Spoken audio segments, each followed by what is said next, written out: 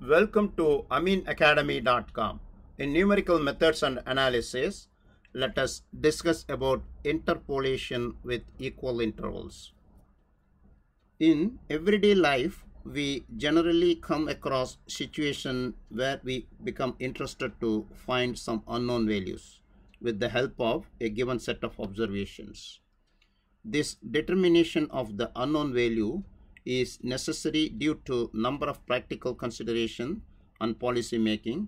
For example, the government requires yearly estimate of population to frame budget policies, whereas the population census is done every 10th year.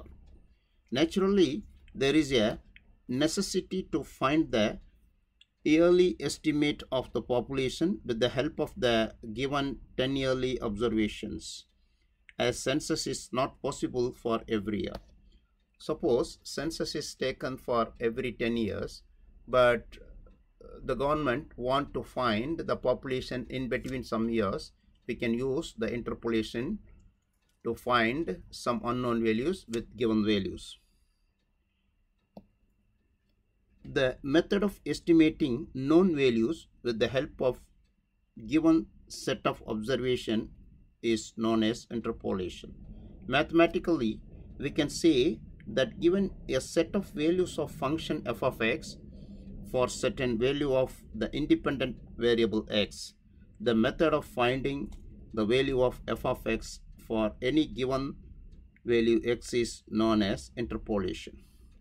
The value of f of x is thus determined is known as interpolated values. For example, let the observation of x is a plus h.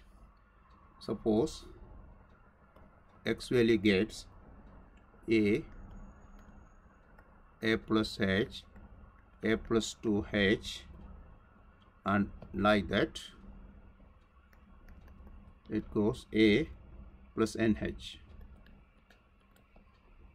For the function, therefore y values f of x, that is, we can say that is f of a plus h, f of a plus 2h, like that it becomes a plus nh.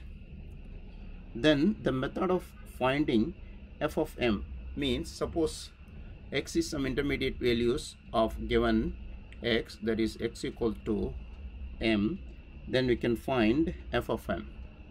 Then regarding the y values f of m, where m lies in the range of a to a plus nh, is known as interpolation. And if the value of x equal to m lies outside this, suppose x equal to m lies outside the value of in between f of x and f of a plus nh, means it's outside of f of a plus nh, then we can say it is a extrapolation. Means if x equal to m is out of the limit of x values, then we can say it is extrapolation.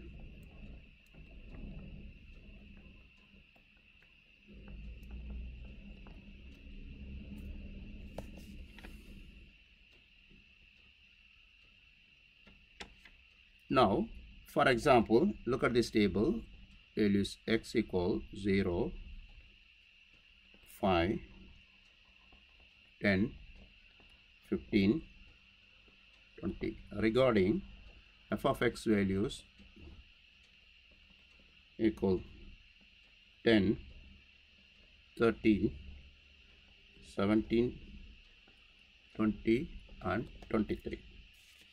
Now, then the method of finding, suppose you are finding f of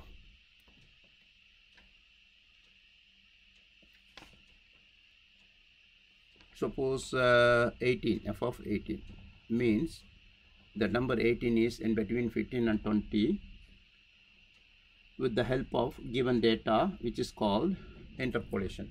So the process of finding the value of f of 8 with the given values, then it is called interpolation. here one more. Suppose if you want to find f of 24, here this 24 is out of the limited values. Our values of x is 0 to 20, but this f of 24, we should get the values regarding f of x is 24. We can get f of 24. It is called extrapolation. This is called extrapolation. Means in future value it is. Also we can find, suppose f of minus 5, which also out of limit. This also can be, suppose this minus 0.5. Here x value is minus 0.5. Also I can find of f of minus 0.5. This is also called extrapolation. Then some assumption we have to make in interpolation. There is no sudden jumps or falls in the values of during the period under consideration. Means that x values must be smoothly increase or decrease. There should not be a sudden jumps or falls. Then the rise and falls in the values should be uniform. This assumption implies that the changes in the value of the observation should be in a uniform pattern. Next one, when we apply calculus of finite difference, then we assume that given set of observations are capable of being expressed in polynomial form. Now this interpolation is very useful idea to get some unknown values with given values. We have done. Please subscribe our YouTube channel.